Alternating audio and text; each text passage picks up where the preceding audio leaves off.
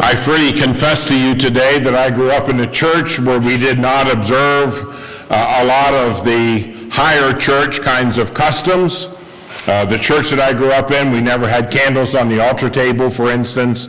We didn't have a Bible on the altar table. There was nothing on the altar table until it was time for communion.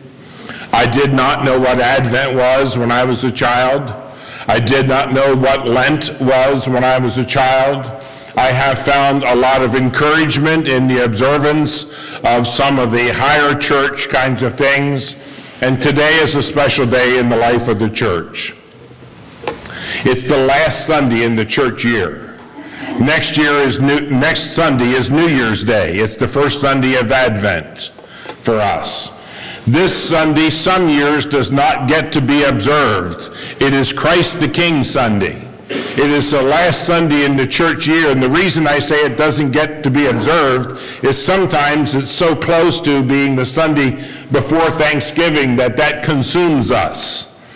And I understand that. It is wonderful today to set aside a day when we recognize and realize that Jesus is not just our Savior, but also our King. And today is that day in Christ the King Sunday. If you have your Bible, turn there to John chapter 3, a very familiar passage of Scripture, and we'll read the first 21 verses of that chapter.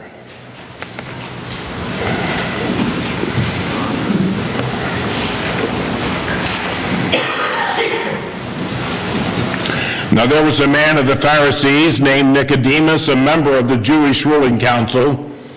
He came to Jesus at night and said, "Rabbi, we know you are a teacher who has come from God, for no one could perform the miraculous signs you are doing if God were not with him." In reply, Jesus declared, "I tell you the truth, unless a man is born again, he cannot see the kingdom of God." "How can a man be born when he is old?" Nicodemus asked. "Surely he cannot enter a second time into his mother's womb to be born." Jesus answered, "I tell you the truth, unless a man is born of water and the Spirit, he cannot enter the kingdom of God. Flesh gives birth to flesh, but the Spirit gives birth to spirit. You should not be surprised at my saying, 'You must be born again.' The wind blows wherever it pleases. You hear its sound, but you cannot tell where it comes from or where it is going. So it is with everyone born of the Spirit." "How can this be?" Nicodemus asked. "You are Israel's teacher," said Jesus, "and do you not understand these things? I tell you the truth. We speak of what we know. We testify to what we have seen, but still you people do not accept our testimony. I have spoken to you of earthly things, and you do not believe. How then will you believe if I speak of heavenly things? No one has ever gone into heaven except the one who came from heaven, the Son of Man.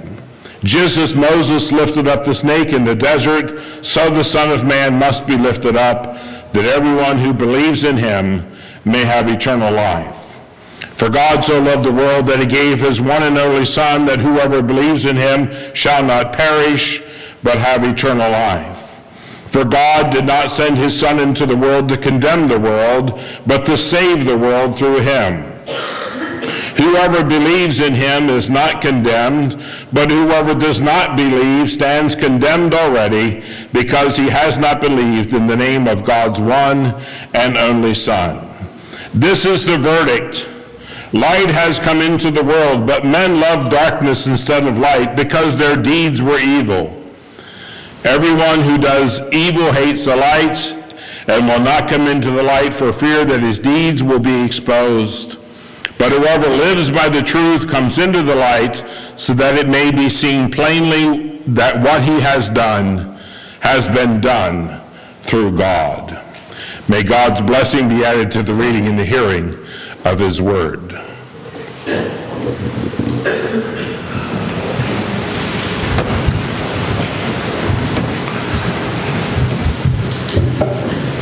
You've heard me preach from this text of Scripture before, And if I live long enough, you'll hear me preach from this text of Scripture again, I suspect, because it is such a rich text. We used to say in seminary it was a pregnant text. It's ready to give birth. And that literally is true here in this text when we're talking about the new birth. We are introduced in the early part of this chapter to a man named Nicodemus. He is a ruling elder in Israel. He is one of the members of the Sanhedrin. He is a powerful man among the Jews. And he comes to Jesus at night. Now we can speculate as to why does he come to Jesus at night? And the answer really is we don't know. Does he come to Jesus at night because he doesn't want to be seen by anybody else? You know, there's some sense of privacy in the night. They had these little tiny oil lamps that were no bigger around than that, where you put olive oil in one side and a wick in the other, and you would light it. You can imagine it's about as much light as a candle. And they would have a little disc and a handle on it, and they would lower that down to their feet so that they could see where they were going at night. You could hide yourself pretty well in the night. Does Nicodemus come to Jesus at night because he is ashamed and doesn't want other people to see him as he's coming to inquire of Jesus as to who he is and why he is there? That's one possible theory. Another is he comes to Jesus at night because Jesus is hugely popular and people are just gathering around him, and there's no opportunity perhaps to have the kind of intimate conversation with Jesus if he approaches him during the daytime. That's another theory. We don't really know why Nicodemus comes, but come he does. And when he comes to Jesus, he flatters him, as we often do people who are of some importance to us. We say complimentary things to them. Surely you are Israel's teacher, for we have heard you teach. But that's not why he's come. He's come to inquire, is what I'm doing enough? Isn't that really the question that each of us want to have answered? Is what I'm doing enough? And the answer is this: no matter what you're doing, it's never enough. Because you and I cannot earn our way into heaven. It's a gift. It's not an outcome of our wages. It's a gift that God freely gives. And so Jesus begins in his conversation with Nicodemus this wonderful intercourse, this wonderful dialogue that we have read and heard about so many times, and perhaps we ourselves have had a similar kind of dialogue with Jesus. And Jesus says something to Nicodemus that apparently is shocking to him. And when Jesus says to him, "You must be born again." We know in the physical world that makes no sense whatsoever. How can a man who is old enter his mother's womb a second time? That's just not possible. You must be born again. Not born of the flesh, but instead born of the Spirit. You must be born again. Nicodemus is struggling with this. He's not really sure where this is going. He's not quite understanding. You know, I've been a good Pharisee all of my life. I've given a tenth of all that I have to the Lord. In fact, sometimes I give more than my tenth. I observe the celebrations in the synagogue and in the temple. I do all that I am supposed to do. And Jesus says to us, it's not enough. You must be born again.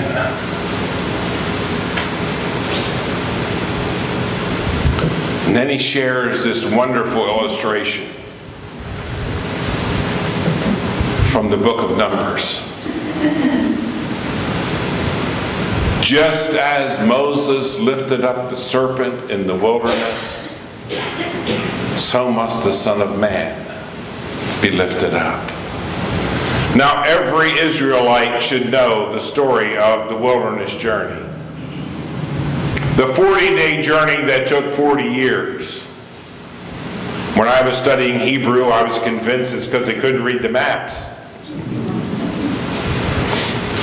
Our professor used to say you could tell a first-year Hebrew student from a second-year Hebrew student, because in the second year, they knew whether the page was right side up or upside down. First year, you weren't sure. No, it's this story of when they're in this journey and they begin grumbling and complaining. Not that any of us would. They begin grumbling and complaining against the Lord, and the Lord says, you want something to grumble and complain about? Let me give you something. And he sends venomous snakes among them, and they are bitten, and some die. And so now the Israelites, instead of saying, hey, what have we done wrong here? Help us out of this. They go to Moses and they complain to him. And Moses goes on their behalf to the Lord and says, Lord, what must I do? And he said, you have someone fashion a snake of bronze and put it on a stick and hold it up. And then when they are bit, if they look at the snake and believe, they will be healed. Do we realize that our medical science today, the caduceus, is a direct correlation to this story in Scripture? If you look at the snake and believe, you will live. And then Jesus says, for just in the same way, the Son of Man must be lifted up. You see, the moment that Jesus becomes our Savior is the moment he goes to the cross. When Jesus is lifted up, his coronation moment, his kingly moment, is not when the crowd stands and cheers and shouts as they're putting the crown of gold on his head, but instead as he's lifted up on that cross and the crown of thorns is put on his head, it is at that moment when Jesus is our Savior. The work of salvation is won for us on the cross.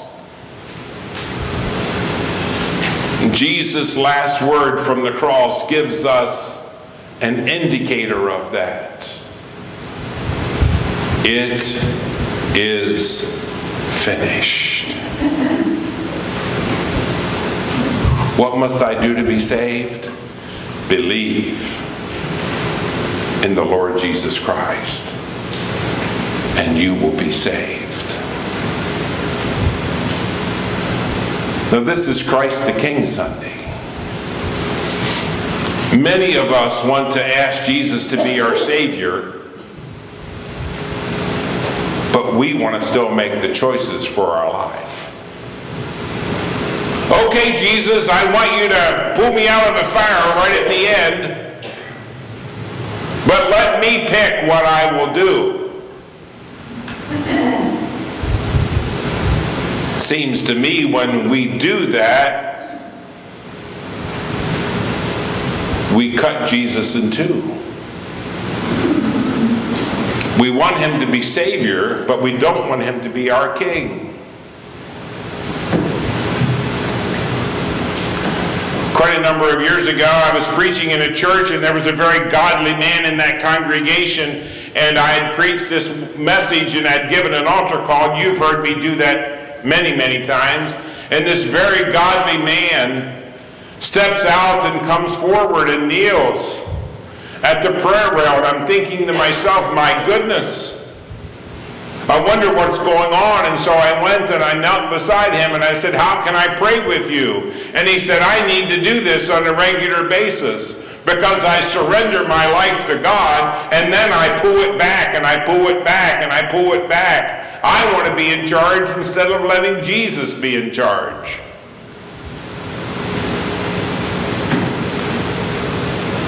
And he said, Jesus does a whole lot better job than I do. But somehow or another, I think I know better at times than what Jesus does.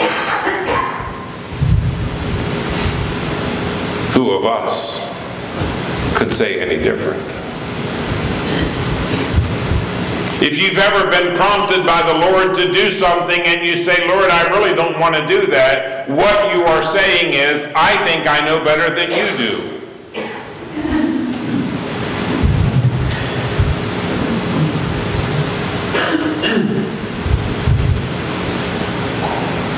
And as we heard in Sunday school this morning, there is a cost of discipleship. And that is our life. Jesus said, take up your cross and follow me. A cross is not an instrument of glory. It's an instrument of shame, suffering, death.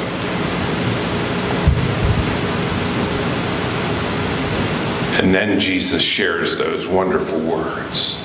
For God so loved the world that he gave his only begotten Son, that whoever believes in him should not perish, but have everlasting life. How many people have come to the Savior because of that word, because of that verse? God so loved the world that he gave his only Son. What a gift. I'm sure you're cognizant of this fact that 1 month from today is Christmas. Some of us want to say, don't remind me. Some of you are here saying, tomorrow's the first day of rifle season. We have to have our priorities after all.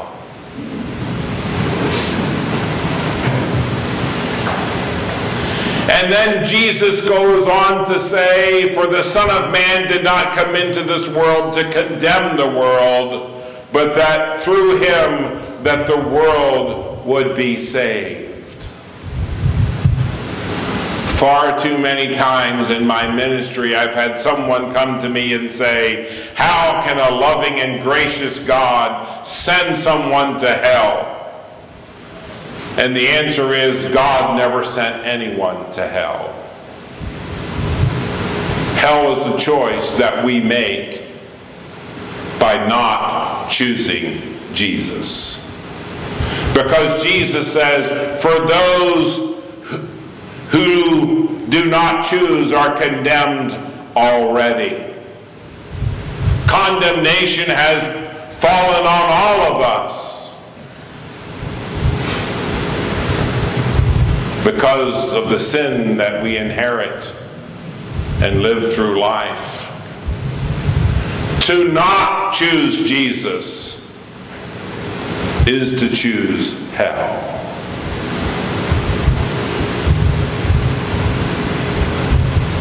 You know, there have been a few times in my life when I've gone to the election polls to vote, and I've been tempted just to say, I'm not going to vote.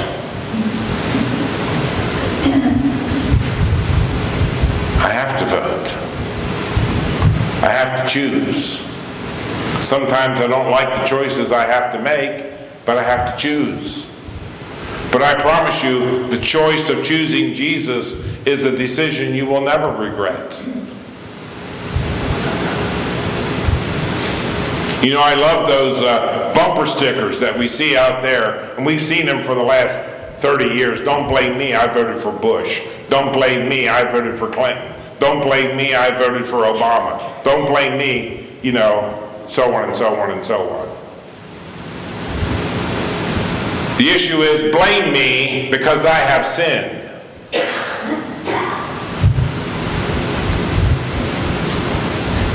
But I'm forgiven because Christ is my King. So, is this the end of the story? No. Nicodemus leaves, and we don't have any resolution on this. It doesn't tell us in this 3rd chapter of John that Nicodemus falls on his knees and confesses Christ as his Savior. That would be nice. But it doesn't tell us that in this story. So is there a resolution? Absolutely. At the very end of John chapter 19, we see Nicodemus again. Jesus has been crucified. And a man named Joseph of Arimathea comes and requests the body.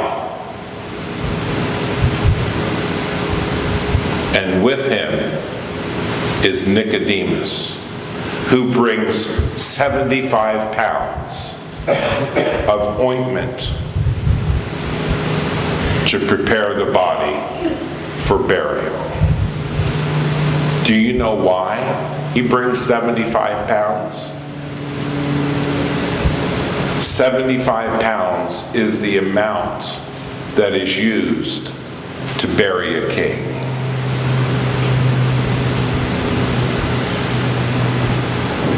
We have our answer. We have our answer. Sometimes our testimony should be not just with our mouth, but with our actions. When I was a kid in Good News Club, we used to sing this song, "Do you know, O Christian, you're a sermon in shoes." Some people will read our walk before they'll listen to our talk. Today is Christ the King Sunday.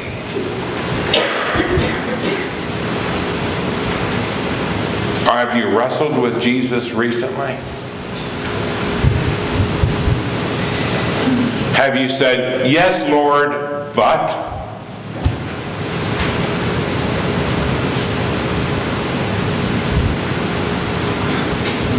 We all do, at times, wrestle that same way. And sometimes, people who wrestle with God walk with a limp. We know that in Jacob's story. He walked with a limp for the rest of his days when he wrestled with God.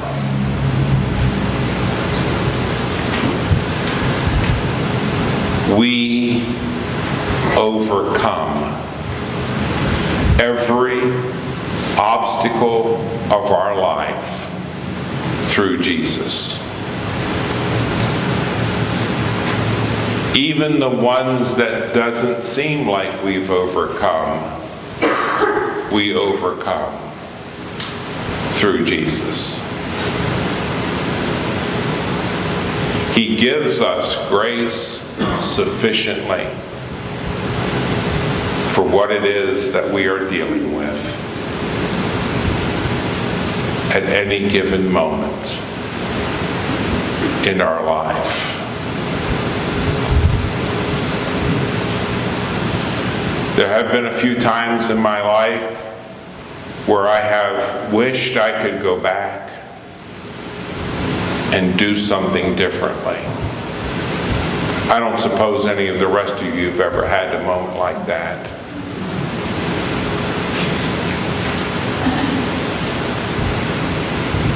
I visited a man in the hospital in Lebanon, Pennsylvania, whom I had never met before. And I walked into his hospital room, and that's a bit of an intimidating thing sometimes, where you walk into a complete stranger, if you will. I introduced myself. He didn't seem very happy to see me. I tried to carry on conversation. He was unwilling. I finally said, I'm going to read some scripture and pray. And so I did. I read something. I couldn't tell you this day what it was. Read something in the scriptures, probably the Psalms. That's where I go to most of the time. And I prayed for this man. And I left. I said goodbye. He didn't acknowledge that. I got to the elevator and I pushed the button, and the Lord said, "Go back."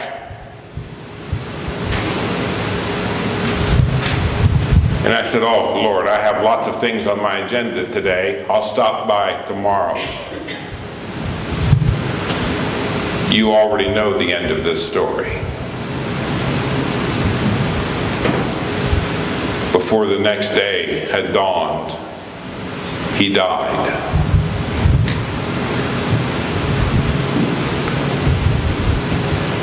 I do not know what would have happened had I gone back. I do not know whether God sent someone else.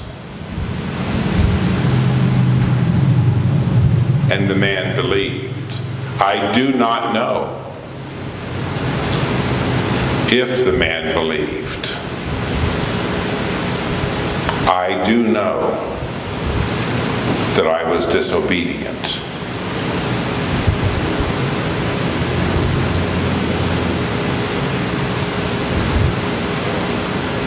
When Christ the King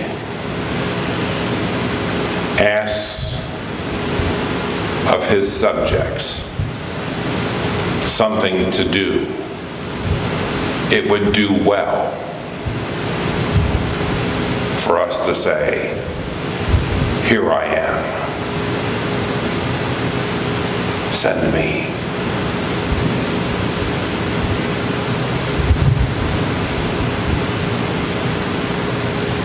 I've confessed that to God.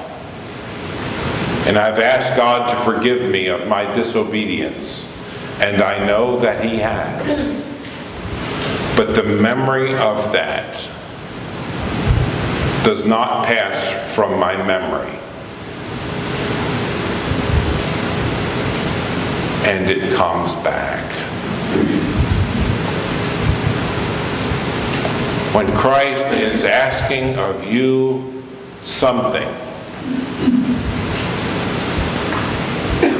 you would do well to say, "Here am I. Send me." It's much easier to say, "Lord, I'll get to it tomorrow." And you know, I think in my heart that I had good intentions of getting to it the next day. But the next day never came. And my soul has been troubled for a very long time.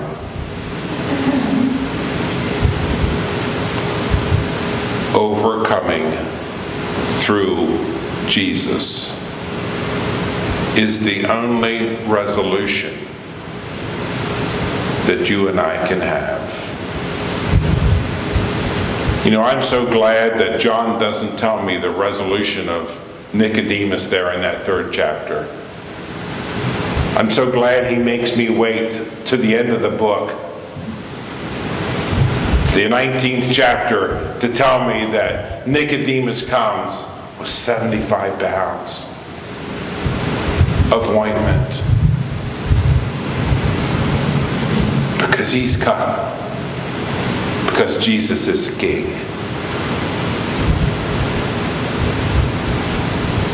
Is Jesus your King? I think probably everybody here has asked Jesus to be their Savior.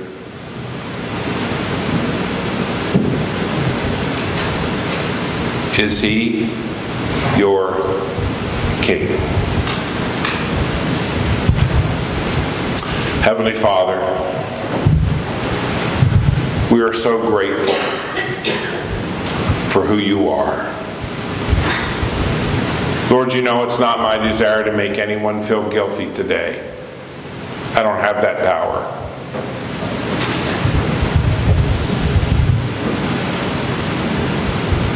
I'm here today because you have given me a message. And I want to share it, even to the depth of my troubles. And I am completely reliant upon you for the forgiveness that you have given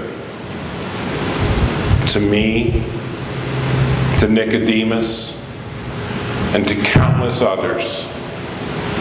Oh Lord, thank you this day that Jesus is King.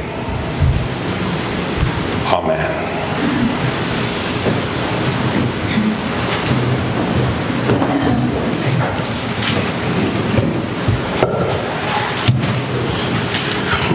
If you have business with the Lord today, I want you to know that this prayer rail is open. And I want you to know that you are welcome to come anytime and pray. And one of the elders or I will come and pray with you. I'll try not to breathe on you, but be glad to pray with you.